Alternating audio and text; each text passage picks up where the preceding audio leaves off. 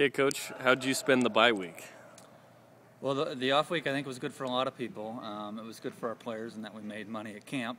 Players were able to earn some money over that. So it was busy. We had, I think, 370 campers on campus. How are camps going so far?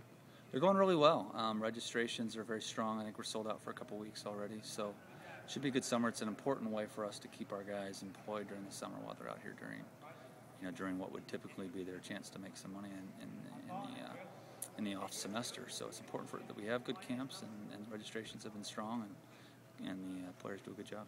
How much momentum was there from tying the PDL champion Ventura County Fusion on the road? Yeah, there was good momentum. Our team played, I think, about as good as we can play.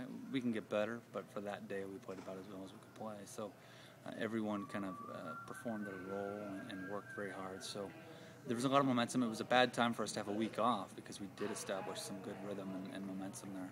But we'll get it back, and we'll be okay this weekend.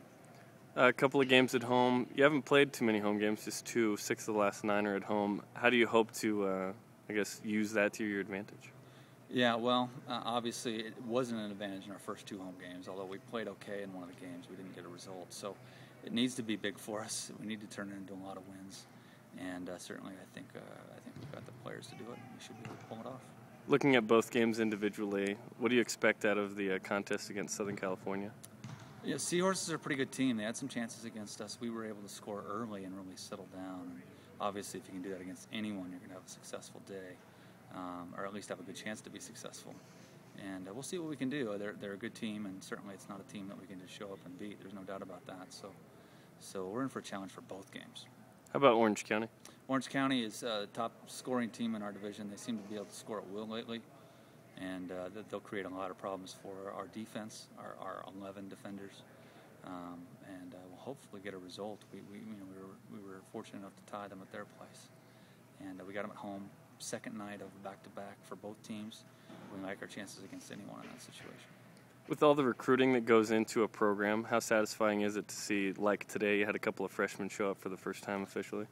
Yeah, it was good to see. Junior and Matt Kurtz both competed very well at practice today.